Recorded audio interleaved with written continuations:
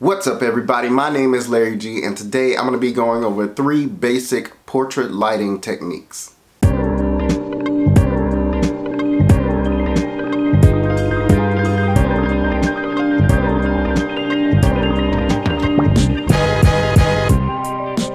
The first lighting technique is to use natural light. So that means anything natural, daylight, anything outside, something like that. So if you're inside, like the case of these photos, you would go near a window. Natural light looks the best on skin because that's normally what our eyes are used to. It also is a very great diffused light. So it's very even, it falls across the face naturally, it looks nice. The second technique is to use a daylight balanced light. Now, if it's nighttime, if it's dark, if the sky isn't cooperating with you, or if you can't get near a window to use that natural light, these lights are the next best thing.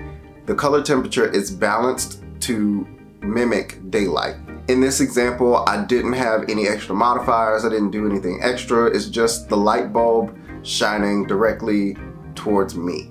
In some cases, you may want to use an umbrella or a softbox to diffuse the light, and that means just to spread it evenly, spread it more wide across the surface. But for this example, I just positioned the light in a way to where I thought it would look decent.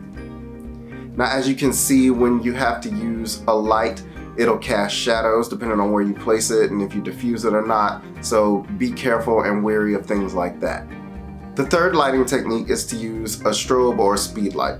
So in my case, I have a speed light and I put a diffuser on it so that it softens it a little bit and spreads it a little more evenly. I already had my settings dialed in. Also take note that this is off-camera speed light. So I have a system that's set up on my camera that links to the speed light, and whenever it takes a photo, the speed light goes off and it's not attached to my camera. Much like when you use an external light, this also casts a shadow, so be careful and wary of that. Sometimes you can get away with positioning the speed light in a way to where it kind of gets rid of the shadow. It also depends on how strong the flash is and how much diffusion you have. All of these lighting techniques can be achieved fairly cheaply. Natural light obviously is free. The lights that I have, I got them for about $80 on Amazon, and they came with umbrellas and things like that. I know you can buy soft boxes for fairly cheap, 20-30 bucks on Amazon as well.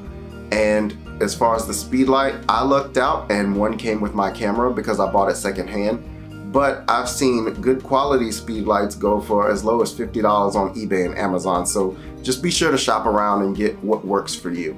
I hope these 3 techniques are good enough to help you get started and see that you don't have to have a lot of money and you don't have to spend a lot of money to get a good, decent lighting setup for your photos.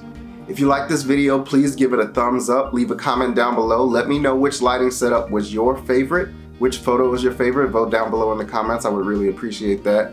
Thank you all for watching, my name is Larry G and you can believe that.